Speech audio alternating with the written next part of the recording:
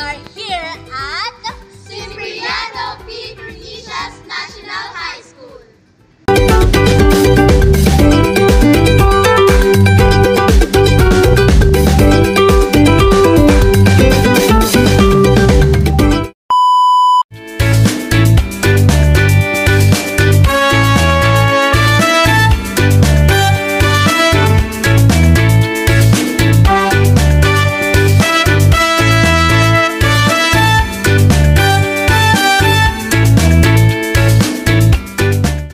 Last Friday, February 16, 2024, our group went to Cipriano Primicias National High School to conduct an interview to one of the most active, talented, and achiever math teacher, Pamela Abyang-Bagayan.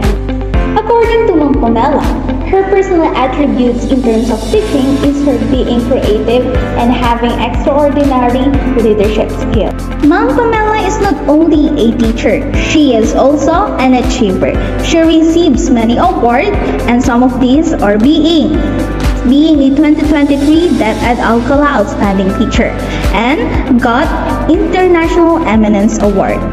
While in her professional attributes, according to her, as a teacher, we need to have knowledge of the subject matter, compassion, empathy, and flexibility.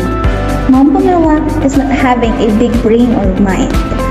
She also having a big heart by conducting an extension activity in their community titled Ongoing Community-Based Project for Housewives.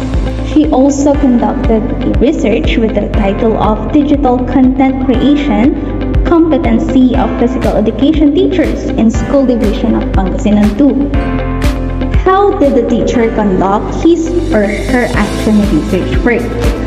Pam conducted her research entitled Digital Content Creation Competency of the Physical Education Teachers in School Division of Pangasinan 2, Basis for Enhanced Technology-Based Training.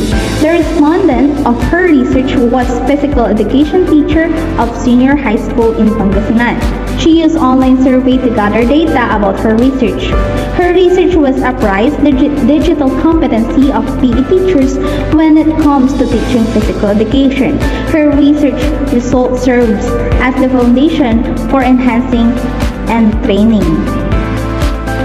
Describe the extension project the teacher was involved. Community-based project is the extension project that Pamela was involved.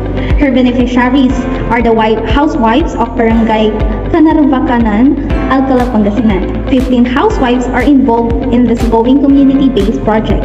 In their every meeting, Pamela instructs them to do exercises and sometimes they use Zumba. This community-based project ensures that every housewife has their time for themselves and their lifestyles. In addition, this community-based project that Pamela conducted was linked to school and community.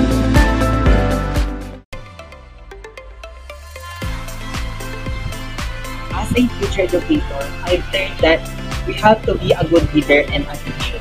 We have to be compassionate, creative, and a good communicator because it builds a strong foundation of a teacher and a student's relationship.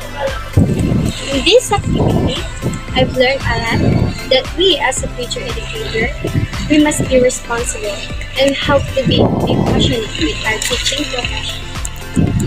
As a future educator, I have learned the significance of demonstrating both creativity and flexibility in the teaching profession to effectively engage students and address diverse learning needs. In this activity, I've learned from Ma'am Pamela that as a future educator, I need to keep in mind that we are not just a teacher to teach our students, but also a second parents, listener, friends, and counselor to give them support, love, and care fairly to my future students soon. What I learned in this activity is as a teacher, you need to have passion and you need to learn to love what you are doing because everything you do with love, nothing wrong with that.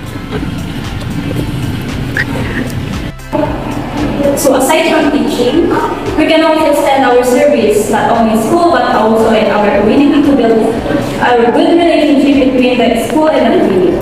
So in that way, if the school needed some help, it is easy for us to seek help in the community and vice versa.